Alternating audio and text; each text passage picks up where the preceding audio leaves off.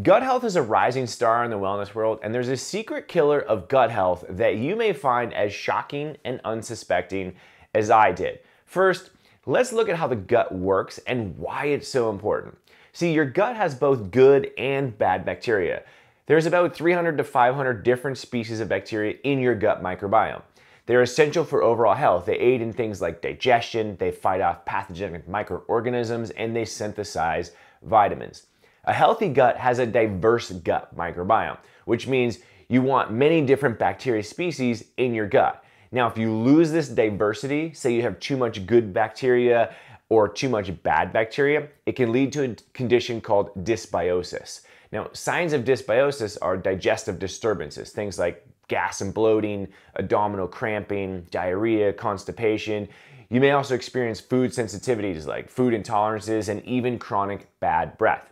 Now, some things that lead to an unhealthy gut and dysbiosis are excessive alcohol consumption, increased intake of sugar, increased intake of protein, frequent use of antacids, exposure to pesticides, chronic stress, even poor dental hygiene and anxiety can lead to dysbiosis. And of course, there's a big one, antibiotics. They can wreak havoc on your gut health.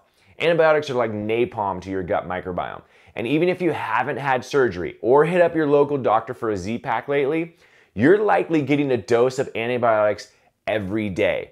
Now, this is where things get interesting and a whole lot scary if you ask me. Now, you've likely seen weeds in your grass or weeds in your flower bed. Well, think about this. You can imagine the number of weeds a farmer gets on a 100,000 acre or million acre field.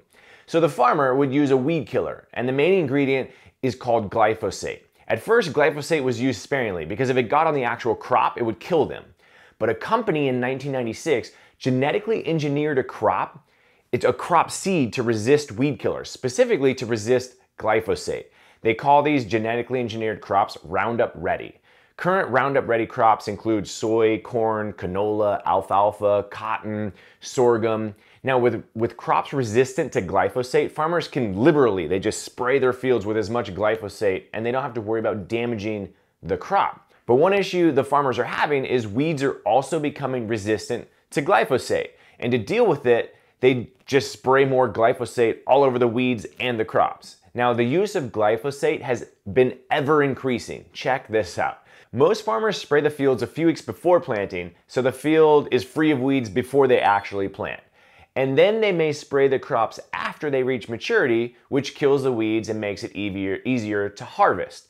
But some farmers also use glyphosate to force their crops to ripen early. This is common for crops like wheat, barley, oats, and beans. This allows farmers to get a better harvest even in areas with a short growing season. Now globally, glyphosate has seen a rise in almost 15-fold since Roundup Ready genetically engineered glyphosate tolerant crops were introduced in 1996. So glyphosate is all over the fields and crops, but does it actually get in our food? Well, in two recent tests conducted by the EWG, 12 wheat-based products including 5 samples of dried pasta and 7 samples of cereal were tested. Glyphosate was detected in all of the wheat-based foods. Pasta samples contained glyphosate at levels ranging from 60 to 150 parts per billion. Cereal samples had lower levels and they're not really sure why, but it was still present. Plus, tests completed by the Canadian Food Inspection Agency found glyphosate contamination in 80 to 90% of popular wheat-based products such as pizza, crackers, and pasta. So yes, if you're eating foods that come from soy, corn, canola, alfalfa, cotton, sorghum, or wheat that are not certified organic, you're likely eating glyphosate. And corn, man, that seems like it's nearly in everything. But what is glyphosate actually doing to your gut health? Well, in 2010, the same company that created the genetically engineered seed to resist glyphosate was awarded a patent for glyphosate as an antibiotic. And as we said earlier, antibiotics are like napalm to your gut microbiome. They kill both good and bad bacteria in your gut. So how do you repair it? If you're eating these things, how do you repair your gut health? First, avoid non-organic foods that may contain glyphosate. You can eat different foods to help with microbiome diversity. You can eat fermented foods. You can take a prebiotic or a probiotic and avoid taking antibiotics. If you do have to take an antibiotic, take them with a prebiotic or probiotic.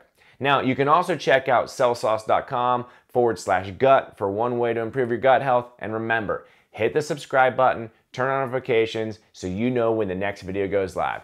We'll see you on the next video. See you soon.